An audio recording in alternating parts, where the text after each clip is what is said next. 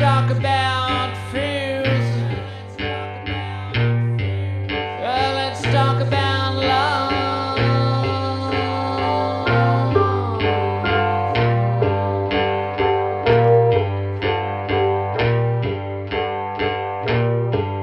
Yeah, I got fears, but I ain't got no love. Good morning. So today what I want to do is talk a little bit about something that I read in the news this morning. And see, that's just goes to show why I don't read the news. But, you know, I was browsing it for something to do, and I come upon a headline, and I want to read it verbatim. And before I do that, let me tell you that this is not normally something that I would cover on my channel.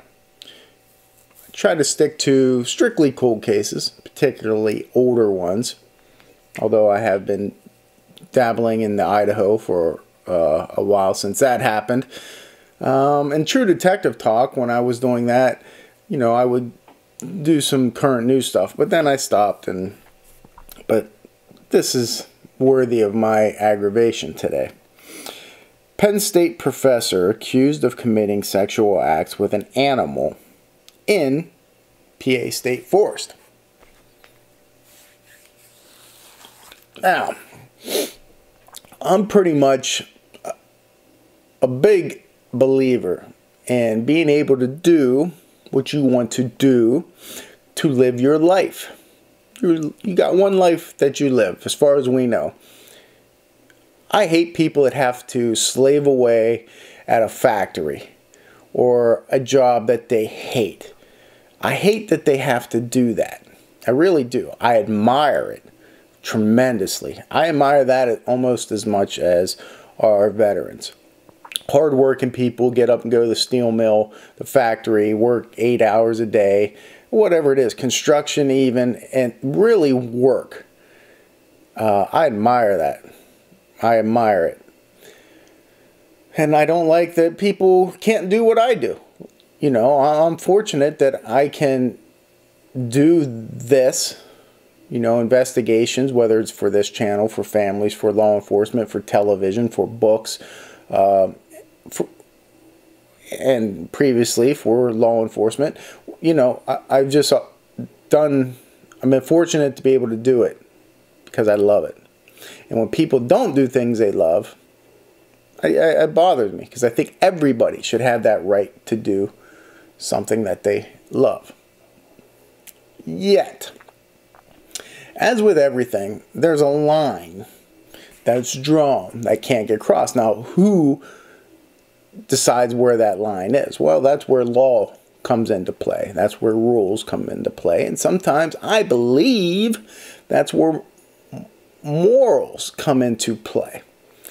When I read this morning, now we got enough shit going on with Penn State. Okay, Penn State's my home. Penn State football. I mean, I don't follow it as much as I used to when I was a kid, and it's just because of I'm busy with other things. But Penn State football is in my heart. Always has been. Penn State University. All the way back to John Capelletti, the only Heisman Trophy winner from Penn State. And, you know, Blair Thomas. I mean, Paul Peluzny, Shane Conlon. I mean, the list goes on and on and on of people that I admire to play Penn State football. But then, you know, we get into the Sandusky thing. Greekar. There was a professor that had killed somebody up there not too long ago, Betsy Artsma. She died, I believe, in the Petit Library. Dana Bailey. Then the girl that disappeared on Halloween. And this is where old age kicks in, that I can't remember that. Cindy Song. Just a lot of bad things. But, you know, you have to take that into context. It's a big university. Okay, so you're going to have some things that are nefarious that take place. Yet this Penn State professor accused of committing sexual acts. So what this Nimrod did, he went to a forest called Rock State Forest. Now, I've probably been there, but the name just doesn't hit me right away. And he was observed on April 13th committing sexual acts with his dog near the restrooms at the state forest.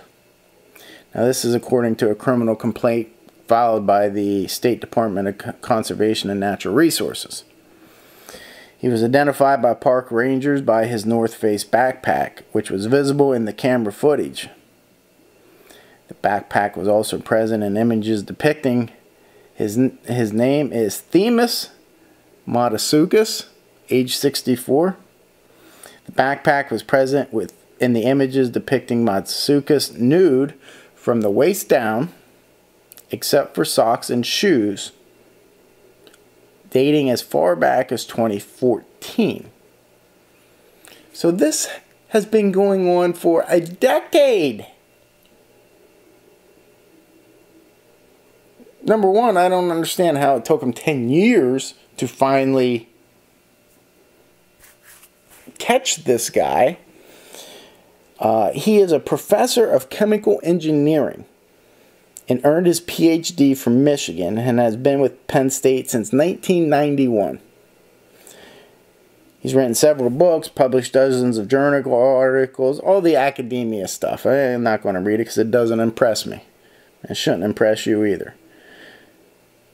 But he's been relieved of his responsibilities and he's on leave. A search warrant was conducted at his home on June 9th, and he was visibly nervous. These are in quotations.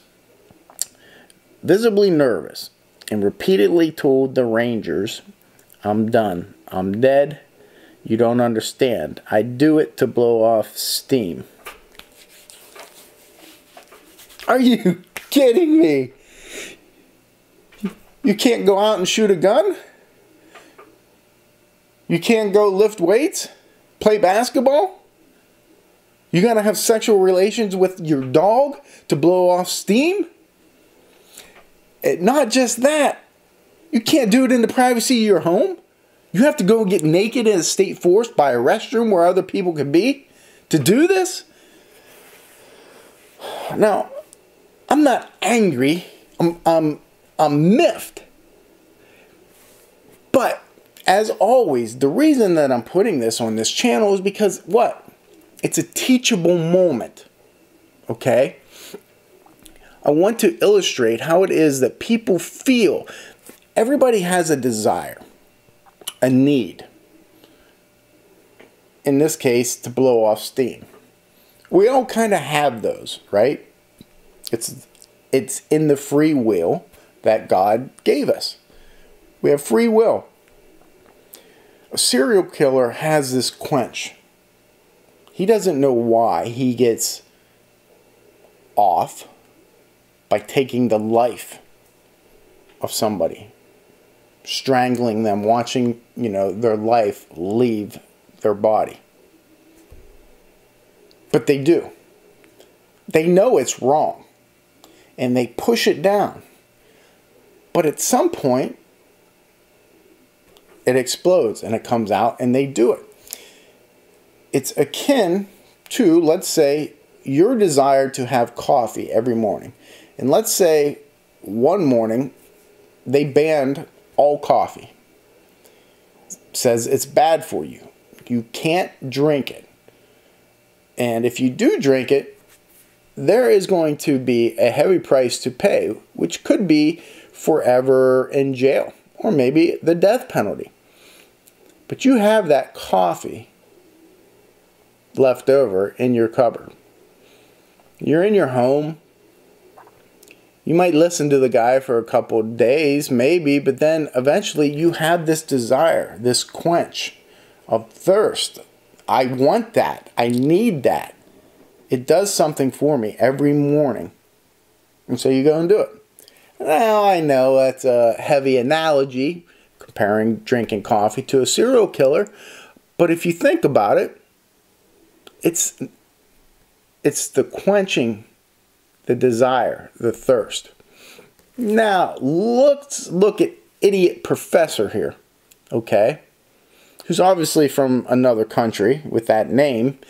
And that's, you know, you get offended by me saying that. Well, tough shit, go somewhere else. I'm not trying to be ignorant. It's just a fact. I'm guessing that he's probably from a foreign country. That don't bother me. Okay, let me get that straight. That doesn't bother me at all. But the reason I say that, maybe if you look at customs from his country, maybe that's not against the law. Obviously, he's been doing it at least 10 years. Now, it doesn't say what kind of sexual relation it was. Was it a relation? A relationship? I would classify it as abuse. So it doesn't say what type of sexual abuse it was. Was he pitching or was he catching? Was he receiving? Was he giving? Doesn't say that. And it doesn't matter. It's all the same. You have some sort of problem and you are teaching our children in a prestigious school every day about chemical engineering. And then you're going home, not in the privacy of your own home, but you probably did there too. You're going out to a state forest where people hike, people walk. I could bring my children there. And you are getting naked, at least from the waist down, by these images. But you still have your shoes and socks on, which makes absolutely zero sense to me. And you're having sexual relations with your dog.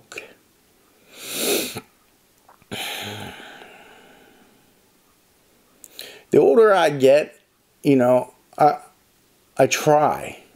Like Billy Jack, I try. You know, that scene in the ice cream shop of Billy Jack. If you've never watched Billy Jack, you have to go at least watch that scene. I try to not be violent. I try not to direct anger.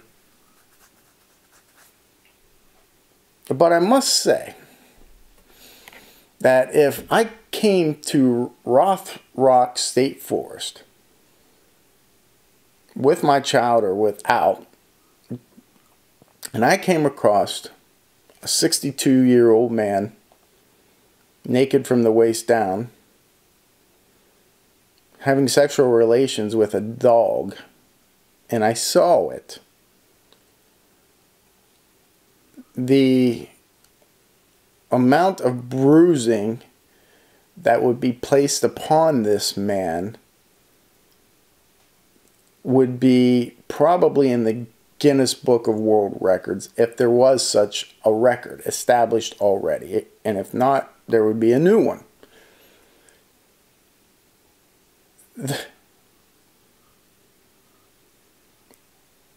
It leaves me speechless. But again, it's a teachable moment. And that teachable moment is this. You never know what goes on at someone's house behind closed doors. Or in this case, in the open state forest public land. Okay? You're sitting in class, you're being taught by this guy, and you don't know what he's doing when he leaves. His dark desires. Same with Ted Bundy. Think about it. Am I comparing this guy to Ted Bundy? I can compare anybody to Ted Bundy. It's about the desires. And they all seem like they're great people when you're interacting with them. People you don't know. He's a great person, man. I talked to him at this party. And then you start dating him and realize, oh man, he's a jerk, chauvinistic asshole. Right? That's because people portray different things. They portray what they want you to see. But in reality, it's different than what they see in the mirror. So, the teachable moment besides this Nimrod, who not only should be fired, he should go to jail. And I'm glad that this made national news. And I hope that he never gets another job again. Now, is that harsh? Yeah, it is. But he's gotten away with this long enough. That he's doing it in a state forest. To me, that shows arrogance. I can do this. This is what I want to do. Nobody's going to do anything about it. Until they get caught. And then all of a sudden the tears start coming. Oh my God, my life's over. I'm ruined. Well, good. It should be ruined. You think that dog wanted to sit there and take that? Freaking gross and disgusting. But that's besides the point.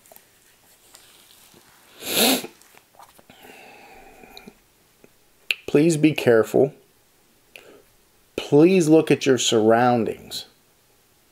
Please know that the person that you're talking to, no matter who it is, has something in their background that is cringeworthy that they do or have done or plan to do in the future.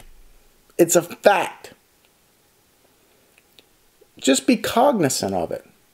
Just be aware of your surroundings to keep yourself safe. How many people would let him dog sit? How many people have let him dog sit? Now let's not think about animals for a second. Think about humans.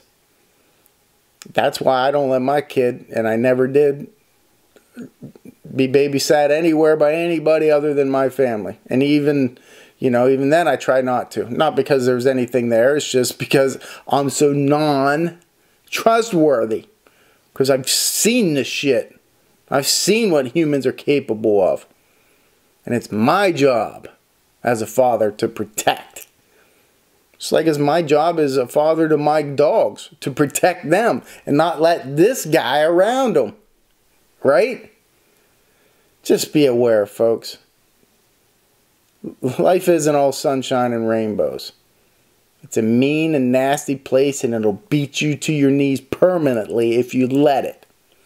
You, me, nobody hits as hard as life. But it ain't about how hard you hit. It's about how hard you can get hit and keep moving forward. How much you can take and keep moving forward. That's how winning is done. Well, I just digressed big time there. I went all the way off to Rocky Balboa land. Anyhow, hey, teachable moment. Be safe. You can trust people, okay, but be very wary of them. Because you never know. Everybody has those dark desires. Things that you don't know about in their past. Cravings, desires. Just be aware of it. It's a teachable moment. And don't let this guy anywhere around any animal in your life. And I hope that he suffers the repercussions of his gross, disgusting actions. But don't let it be an indictment on Penn State. I know Sandusky already did that, but Penn State's a great place. Okay? It is. Just try not to bring your dogs up there on campus while this idiot's there. Hey, thanks for watching this unusual episode of Unsolved No More. Mains out.